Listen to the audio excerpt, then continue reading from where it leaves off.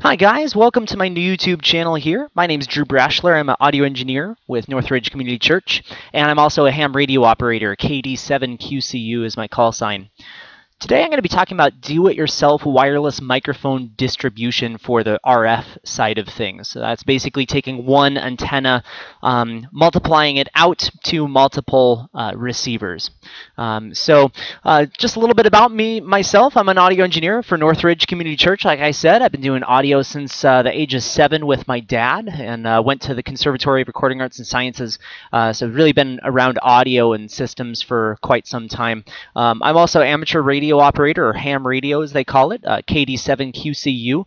Done this for a number of years, and electronics and radio frequencies and all of that stuff is definitely one of my big hobbies. In fact, here's me on one of my ham radio towers that I bought, and there's my Radio Shack right next to it.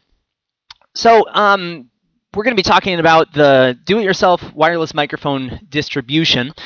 So a couple of the problems that I see in some churches is when you have multiple wireless receivers with 2 antennas each for the dual diversity, it really gets crowded in a rack. Also, most churches don't really have the budget for purchasing a factory antenna distribution.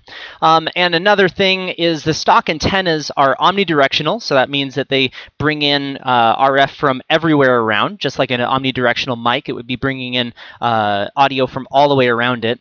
And they have reduced signal strength being close to the metal rack, because all of the metal things that we're putting in a rack are metal, and then the rack rails are metal, so there's a lot of metal around it.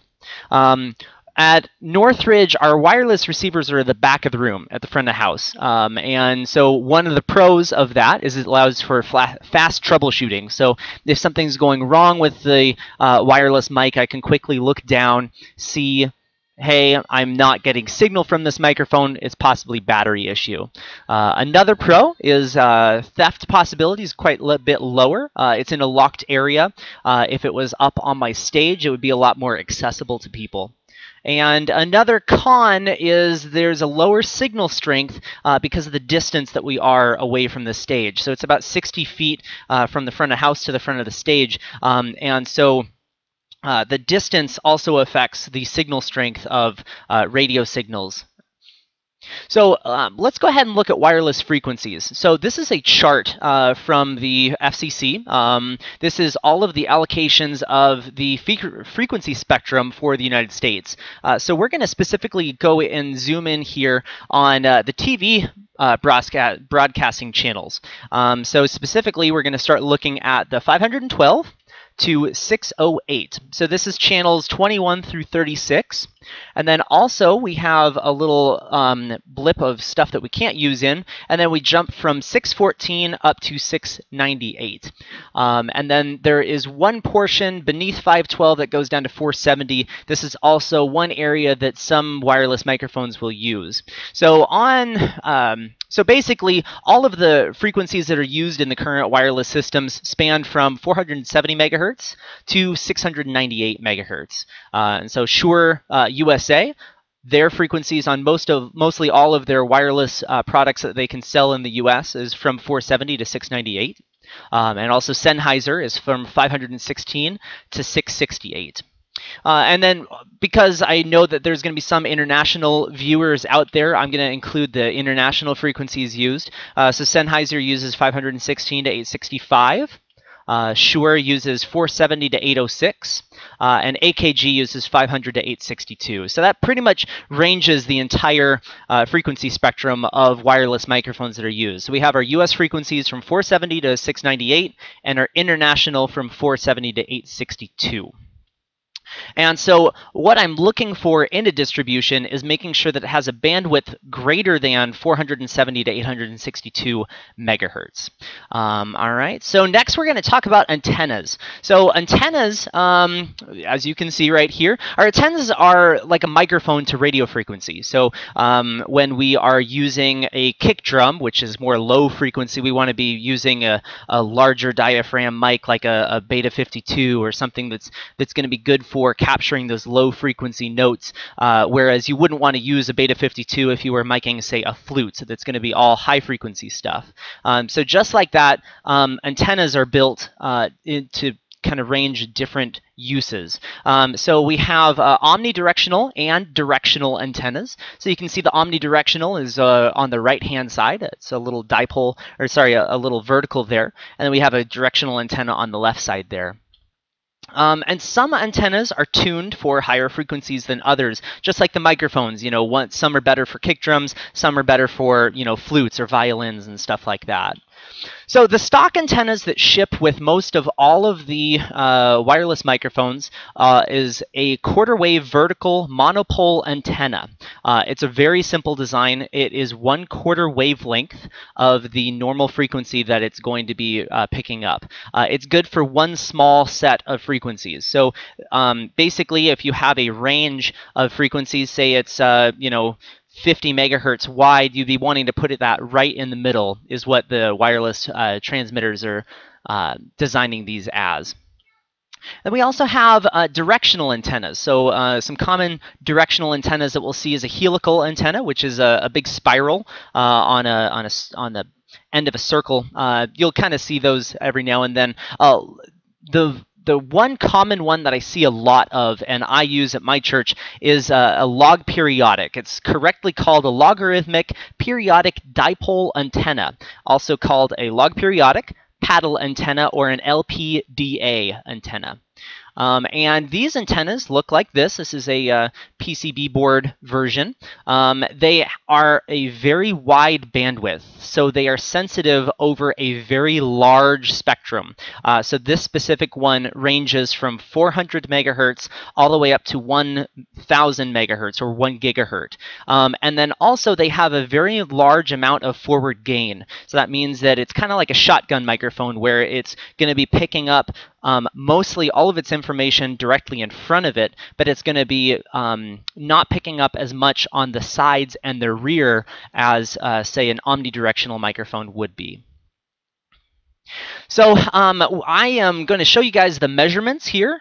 So this is how I was doing my measurements. We have a 1K test tone coming out of a Behringer CT100 going straight into a Shure SLX body pack, as you can see there on the left. I put some tape to keep the antenna from flopping over. The tape did not affect the adjustment or the measurements at all, but it was to keep the antenna from flopping over. I wanted that to be perfectly vertical. And the measurements were done with an RF Explorer, which is a handheld spectrum analyzer for radio frequency. And as you can see on the right-hand side is my receiver set at 537.450, and I am getting a full signal on there. The RF Explorer was plugged into my computer, and I took 200 samples and then averaged those readings for the measurements that I'm showing here today. So the original location of the wireless receivers was directly underneath the soundboard in this rack, and you can see the vertical quarter wave antennas that are sitting there on the right hand and left hand side of the rack, and you can see that it's very close to the rack mounting strip. And then now I actually have another piece of rack equipment that's put directly on top of those receivers that is also metal. And metal is conductive, as we all know, and metal also affects how radio frequency gets into antennas. So if you have an antenna that's right next to metal, it's going to change the way that it's receiving that. And so, these antennas were near a metal rack, and they were also behind a framed wall with conduit and electric going through it, and wood and a bunch of stuff. And it's about a 6 to 8 inch thick wall. All right, so here is a measurement done with the quarter wave vertical in the original orientation. Now, one thing to note is the scale on the amplitude and the frequency over all of the different graphs that I took is the same. So when you're seeing something raise or lower, it is still the same amplitude scale. So it's the actual data that's changing, not the graph size. And so we can see here that the top is at negative 74.5 dBm. Now, dBm is a scale that's measured from 0 being the highest down to negative numbers. And so if a signal is a lesser number in dBm, that means it's closer to 0 because we're in a negative scale, so it is louder. Okay, so we can see that we have negative 74.5 dBm, and we have a signal-to-noise decibel range of 40 and a half. And so just by moving the antenna away from the rack and moving it into open space or away from everything gained me 18.5 decibels of gain.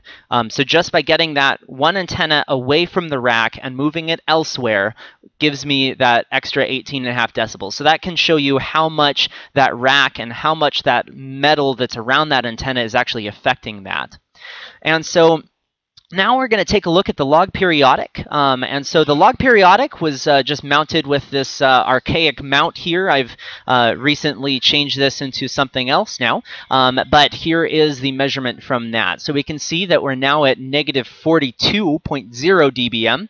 And my signal-to-noise difference has gone up to 65 decibels now. And so here, let me show you the difference between these two. So here's the quarter wave in the original location. And here's the log periodic. So that's quite the difference between the two. And it's impressive that I was able to get a higher signal-to-noise decibel range as well.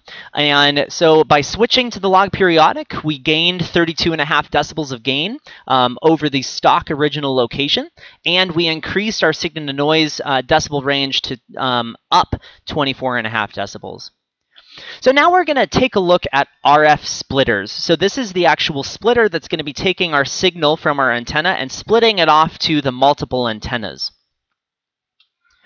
So an output splitter is a passive device which accepts an input signal and delivers it to multiple output signals with specific phase and amplitude characteristics. And so we can see here we have our RF in, matching section, capacitor, divider, a resistor, and our RF outs. So the block schematic of the two-way splitter consists of that. Now let's go ahead and look at the specific parts of this. So the matching section together with the capacitor performs matching on all the ports. And then we have our divider, which basically divides our signal into multiple parts. Now this can be 2, this can be 3, this can be 4 outs, 6 outs, 8 outs. There's multiple different types of outs. All of them have different characteristics. The resistor provides isolation between the outputs, and this is important, and that way we don't have reflections coming back into receivers and stuff like that.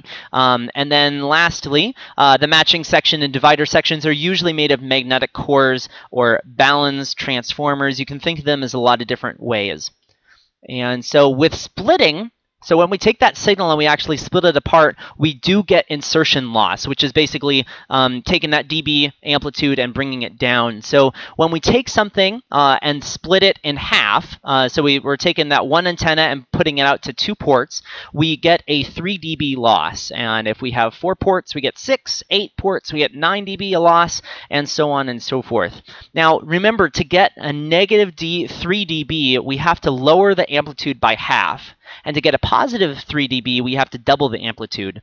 And so basically, when we're taking that signal and cutting it in half, half is going to one side, half is going to the other side as far as the amplitude goes. So that's why we get that 3 dB loss.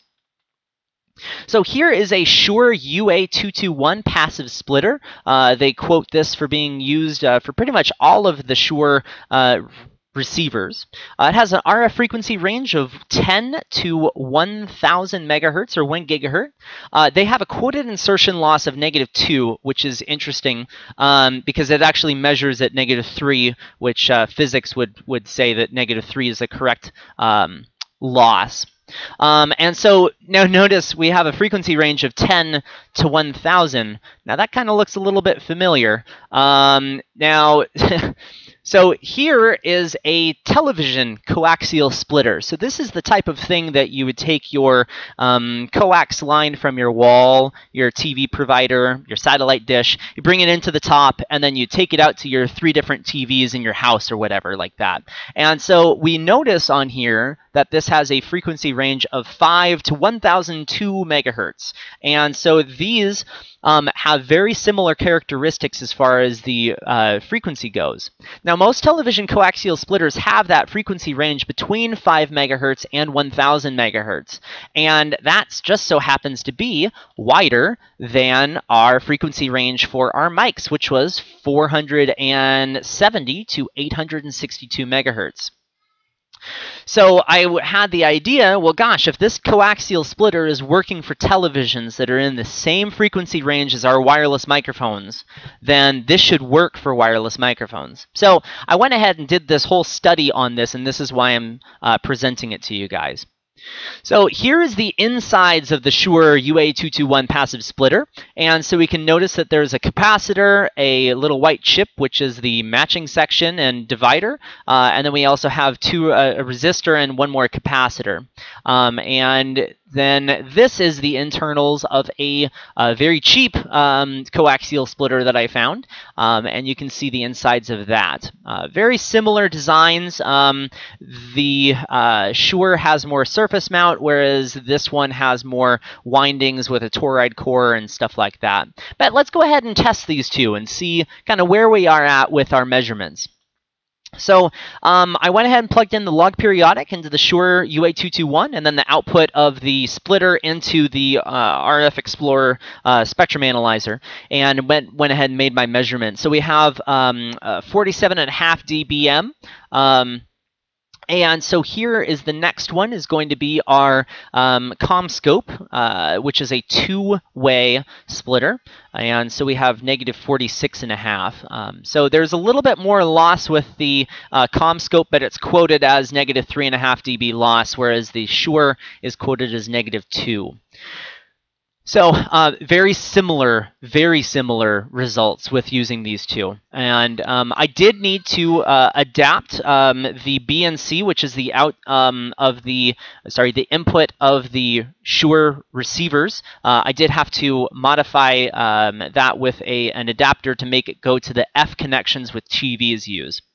Now, what if we wanted to have more outputs? Well, let's go back to our theoretical loss here. So say we wanted to have 8 outputs. You know, we'd have a insertion loss of 9 decibels. And so to really get 8 outputs and to counteract that loss of 9 decibels, we can use a signal amplifier to counteract that and bring that signal level back up to a unity or closer to unity. And so we call these an amplified coaxial splitter. Also, active is the word that a lot of the manufacturers will use for RF distribution of our wireless microphones. So on the left here, we have a 4-way active splitter. And then on the right, we have an 8-way active splitter. The one on the left has a 4 dB positive gain on the outputs. The one on the right is actually unity. And so here we go. Here is the measurement of the 4-way. And so we're showing a negative 41 dBm on that one. And here we go. Here's the next, which is the 8-way, which is a negative 45.5 dBm. Now, the one worry that I had is what happens if power fails to this during the middle of a service or in the middle of a show or something like that. And so, I mean, if power failed, then that means that little active amplifier inside isn't going to be doing that anymore. So I went ahead and measured that. So I disconnected the power and left it unplugged for about a minute, and then I went ahead and made my 200 sample measurements. And so with the 4-way, we had a negative 70 dBm. And with the 8-way, we actually had a higher, which was interesting, which was negative 58, which is a pretty good signal amount. I did notice on the right and the left side we had a little bit of ghosting, so there was a little bit of interaction that was going on inside, but this is still going to be enough signal to be able to get you through a service if it did fail, which is interesting. So let's go ahead and compare the power loss to the original setup. So here is the Shure UA221 with the quarter wave verticals, and so the way that we had them on in the rack is the quarter wave verticals were mounted on the outsides, and then they went to a Shure UA221 in the back, and then into the Shure receivers. So the max dBm was negative 72.5. And now let's look at the 8-way with the power loss, mind you. And so here it is with the power loss. So you can see that we still have a gain of a significant amount, even with the power loss happening. So comparing those two, we actually had a 16.5 dB gain improvement, which really is bringing that antenna into the open space that we're seeing there. And also we had a signal to noise improvement as well. Yes, but what about impedance, Drew?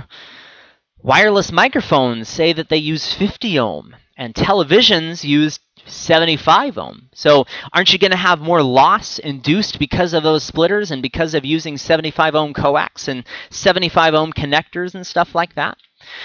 Well, it's interesting. So when converting a 50 ohm feed into a 75 ohm feed, or a 75 ohm feed into a 50 ohm feed, you will have loss due to the mismatch. And so it's an SWR, which is standing wave ratio. And the maximum loss that you can have at this mismatch is negative 0.18 decibels. So yes, there is a loss, but the amount of loss that you have is so small that none of us would be able to tell. And so here's a graph taken out of the ARRL book, which is a very big book, basically all on antenna theory and everything like that. It's a great book. So the VSWR from 75 ohm to a 50 ohm is 1.5 to 1 SWR. And so you can see on this graph that the line on the very bottom left is, we can see that it's less than 0.2 of a decibel of loss. Now, there's a very smart guy named Jin Brown, and you can search him up on Google if you wanted to research more about the math, if you don't believe me. So go check him out if you don't believe my math, but it's really interesting. So the last thing that we're going to talk about here is the final product, so the final installation at Northridge. So I have one rack beneath the soundboard, and it has 6 of my wireless receivers. You can see on the left-hand side of the photo that I have 2 of the 8-way splitters. Both of them are the 8-way unity gain splitters, and one is just an older model than the other. I have 2 antennas up top that feed this, and so the top one is one side of the dual diversity, and the bottom one is the other side of the dual diversity receive. So I have the 6 receivers in this rack here, and then I have one receiver up top next to my soundboard, which is the pastor microphone receiver. So I actually have one more spot available in this system here. And here is my receive antennas on the outside of this. The center antenna is actually my in-ear transmitting antenna for the in-ear monitors for the musicians. So you can see that the antennas are sitting out at a 45-degree angle from each other. So one of the antennas is the A side, one of the antennas is the B side. Now, they sit out at a 45-degree angle to help with the dual diversity. If both of the antennas were sitting vertical, if you had your transmitter in a horizontal orientation, you would actually receive a little bit less amplitude at the receiver. But by having both of the antennas at a 45-degree angle, instead of being the same vertical orientation, the receiver will be able to pick up the best antenna for picking up the transmitter, sorry. So here's another photo of the contraption that I have. Now the center antenna is my in-ear transmitting antenna. I do have a combiner, a power combiner is what it's called. It's basically a RF splitter in a backwards sense. So I have 8-way that I can bring into this. So I can have up to 8 different in-ear transmitters coming into this. And then the top is what goes off to the antenna. And so this combines the signals of all of the different in-ear transmitters into one antenna. Here's a photo of the inside. Now we have 5 in-ear transmitters, so I just used the 5. I do have terminators now where the green caps are. If you didn't have terminators there, it's 50 ohm terminators. If you didn't have that, it would play a little bit. You'd actually have a little bit different loss inside of the combiner. And here is the picture of the overall thing. And so we started this system looking like this, with the in-ear transmitter antennas sitting there, with the receiving antennas sitting there, and now it looks like this. And finally, we come to the cost and materials of the entire thing. So I will post a link of what the power combiner was for the in-ear transmitters. If you have any questions on that, feel free to ask. Here is the breakdown of what we used for the RF distribution. So we have 2 of the 8-way splitters. They're the PCT unity gain ones. Those were $21 each. I have 2 of the log periodic antennas. To purchase those, you can search in Google Whiskey Alpha 5 Victor Juliet Bravo, the WA5VJB. Go search that up in Google and type in antenna, and you'll come right up to it. You will need an SMA connector to install on that. Sometimes he ships them with the antennas if he has them in stock. So next, you will need 2 SMA to BNC adapter cables. Those are $10 each. You can find them on eBay. You need BNC compression connectors for the RG6 or RG6 quad, depending on which one you decide to use. And that is going to be for the side that plugs into the receivers. Those come in packs of 10, and they're $21 for the pack. You can find those on Amazon. Also, you can find the RG6 F connectors on Amazon. It was $6. I think there was 20 connectors or something like that in that one. You need a compression connector tool, which you can also purchase on Amazon. That was about 20 bucks. And then coax, which was $20, about 50 feet of it. So my total cost on this project was $206. Now, to put this into perspective for the budget minds of a churchgoer, to compare this to a factory antenna and power distribution, the closest one that I could get that would have 8 receivers, there was one that had 7, but this receiver package that B&H sells has up to 12 receivers. So it's 3 of the Shure 4-way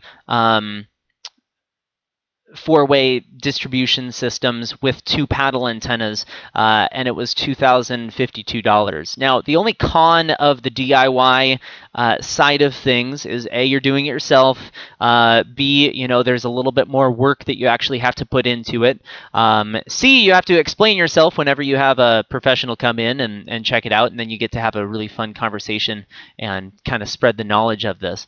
But the one big con is there's no power distribution.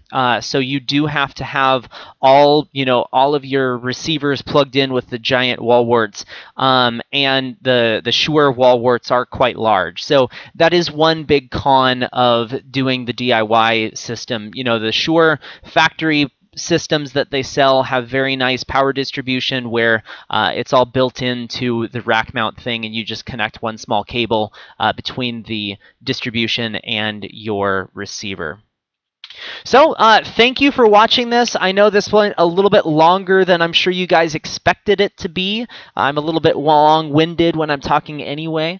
But if you guys have any questions, feel free to post below. It will take me a little bit of time to get back to you as I'm kind of busy. But I wanted to thank you for spending the time and looking at this. All these measurements are done just as if the receiver was receiving it. This is hard numbers, and I did a lot of testing on this. So I have been using all of this at the church for the last year and a half, and I haven't had any issues whatsoever with these systems and doing this. So it's a really good way of getting a RF distribution going in your system for not very expensive. Thank you.